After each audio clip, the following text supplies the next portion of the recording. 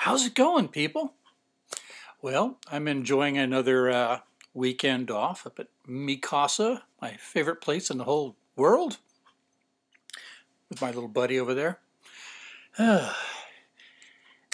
this will be my second new video of the new year. I'm making good on my resolution. Let's get in the spirit of things.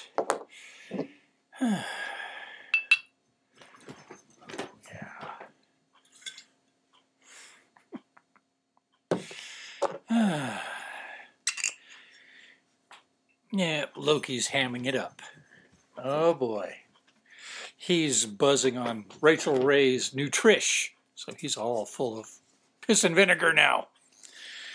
Anyway, a while back, I saw some, they look like they were Jehovah's Witnesses or maybe Baptists or somebody. They were sitting at a Denny's and they were very haughty and arrogant and dressed for church. And they left this for a tip, $1 million tip with Rutherford B. Hayes on the front. And that was their tip. Got George Washington crossing the Delaware.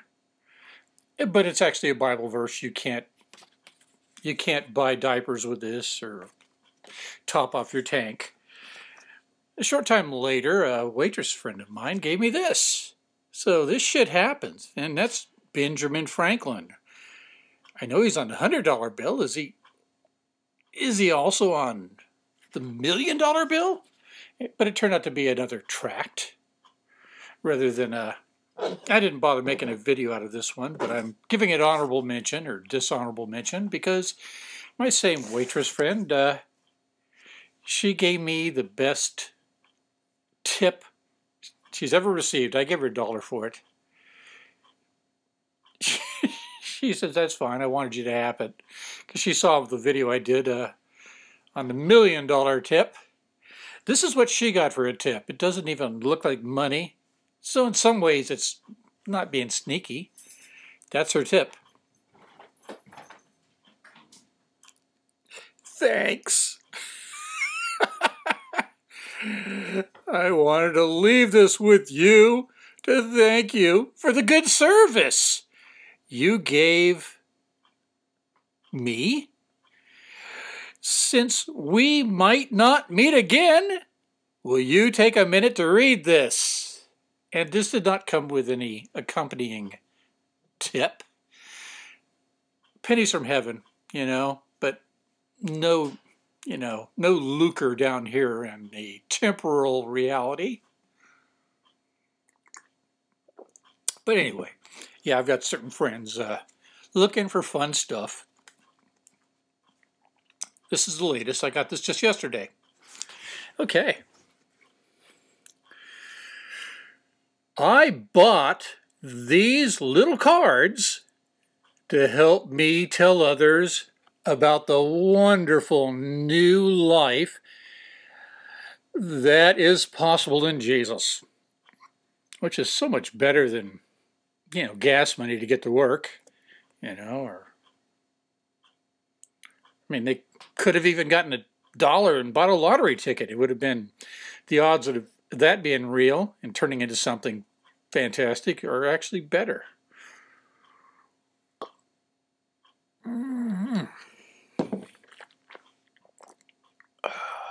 Nice. Smooth. I found this new life when a friend showed me in the Bible that God loved me so much. He sent his only son, Jesus, to earth to be a sacrifice for my sins. And even though that sounds kind of pagan, even sounds like a human sacrifice, it's different somehow. I believed what the Bible said about Jesus. Asked him into my heart And everything in my life has changed. Wow. I would sure love to see some verification on all this because, I mean, God. It seems to me that getting out of religion has made more things possible. Like, I own this house outright. It's a fixer-upper, but it's mostly fixed up now. And I'm about ready to quit my job of 28 years in Sacramento, get out of my apartment, and move up here full-time. Probably next year, I'm hoping. My pension and maybe even just a part-time job up here. I mean, I just got to pay the taxes and the utilities and fix stuff, and I can do a lot of fixing myself. So that's how my life's changed in a secular way.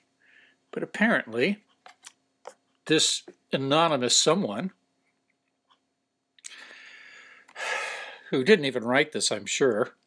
I mean, maybe they, I don't know, maybe they got them printed up, I don't know. I'm sure it cost a fortune.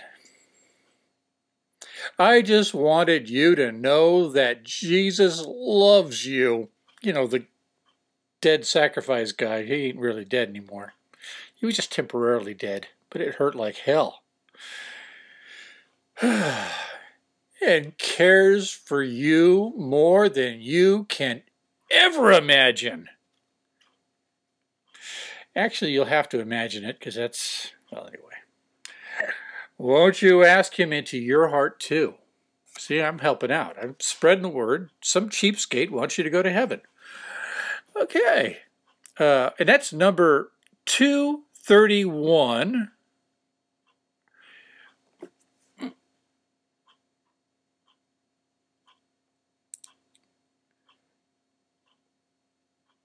Wait, 20,500 printings so far of this one, according to this.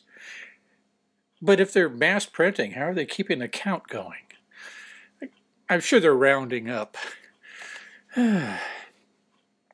The Tract League, Grand Rapids, Michigan. And I'll give you their contact information. You can tell them how sweet they are for their kind offer. Well, I don't know if you learned anything. I learned that this person is cheap, happy. We'll probably never meet that waitress again. But, you know, maybe in heaven. If so, you can thank that cheapskate in advance. Anyway, that's all I got.